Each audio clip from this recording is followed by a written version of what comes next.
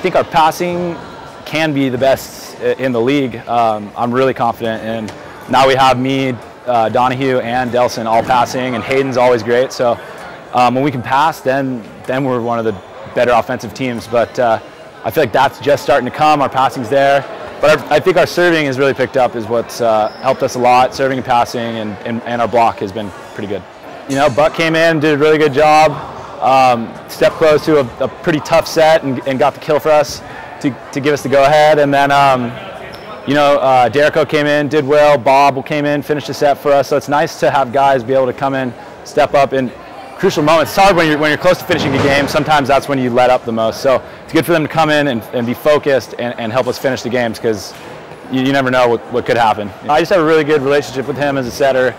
We kind of feel like we're on the same brainwave a lot of the time. So yeah, just work and practice helps. With me playing on the right, we've never had me getting back sets from him, so that's kind of been a work in progress, and we're still getting there. But just kind of having that connection we've had, that helps a lot with me personally.